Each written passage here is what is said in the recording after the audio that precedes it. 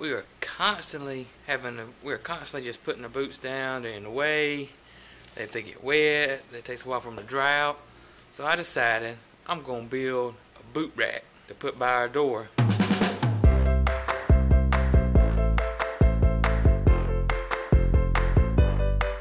So let's build a boot rack. Now I got an 8-foot 2x6 and I got some dowels. I plan on splitting this in half and making 2 pieces of wood out of it. And I want to make 2 levels, 4 foot long, and then pre-drill me some holes. These are 1-inch dowels. Glue them, screw them underneath. So it'll be easy. I'll probably sand it and stain it. But let's get started. We're going to cut this in half. So 8-foot piece. So let's measure 4 foot.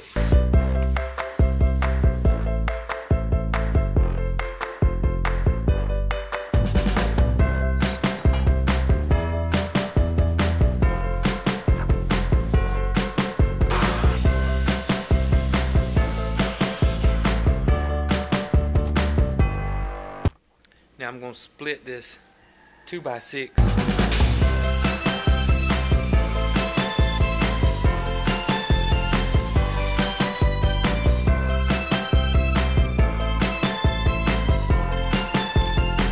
By 2 levels.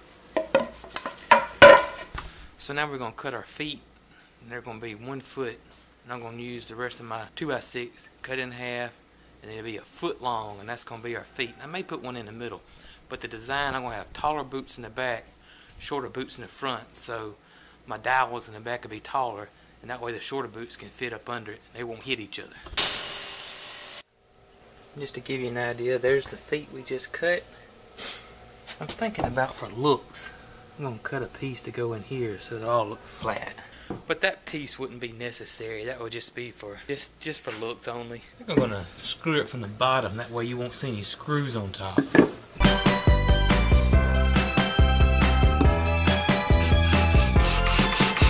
Cut us 2 pieces about 6 5/8. That's what that distance is here. But you don't have to do this. This is just for looks. So this is what I figured out to where to put the boots. This thing's 48 inches long. I started right here. So that's where this piece is. And so I did 1 foot, which is right here. That's enough space to put the boots. Then I went over 3 inches. And then I did another foot, 3 inches, and then another foot, and it puts me right here, which is the same as this side. So that should look even.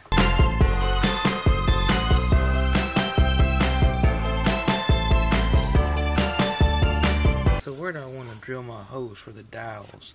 Well, this is 1 foot. My space is 1 foot. Center 6 inches.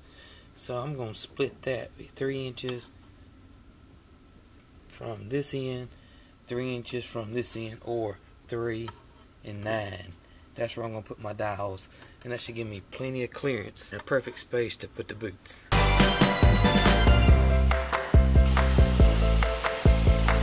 My tallest boot are my mucks.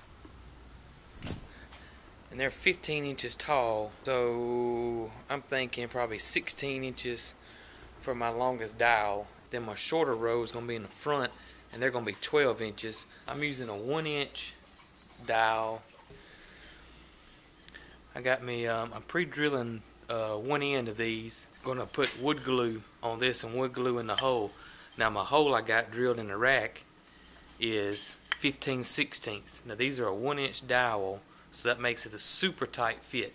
And then when these go in there with the glue, I'll flip the rack over, my pre-drill hole, that'll be screwed. So I have 1 screw in the wood glue and that tight fit and that 3/4 inch depth. That should be good.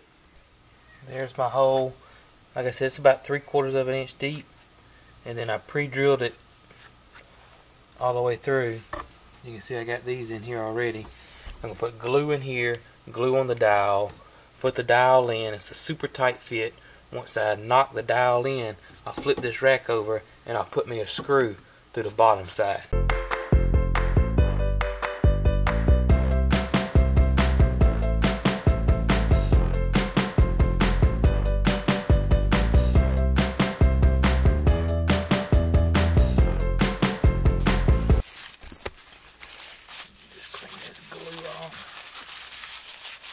Now we're going to screw it from the bottom side.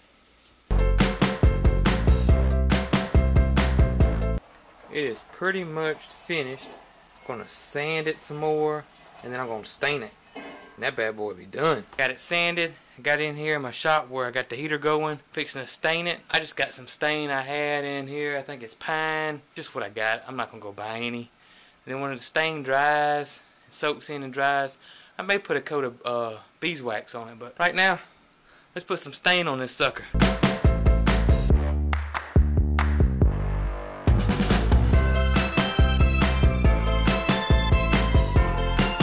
My stain is dry. Gonna put me a little coat of wax on it. Set it out there. We're gonna put some boots on this sucker.